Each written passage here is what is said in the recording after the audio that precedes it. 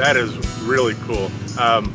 I've worked this dirt that's full of clay and also in some other places, and most of the time I get my hands in there and I have to scrub the rocks and do all kinds, and it hurts, you know, it's hard on the back, it takes all kinds of effort.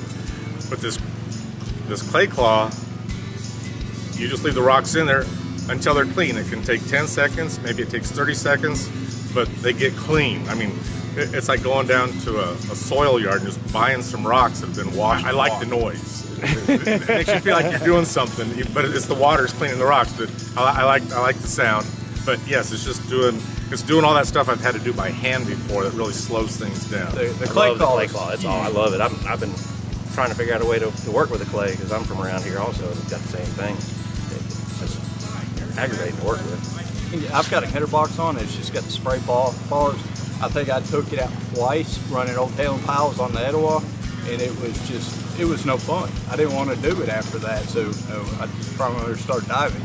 But that thing right there, that just makes quick work of it, and you don't get soaking wet like you do with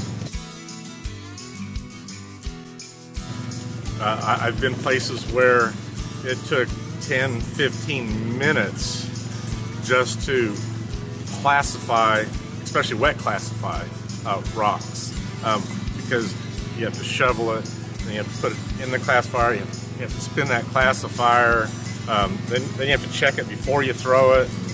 With this, you don't need to check before you throw it because you're throwing it in the sluice itself and it's getting caught in the mats. I can move 10 times more dirt than normal with this, or more. I mean, what I really like about this unit and all your units in particular is you don't have to classify it.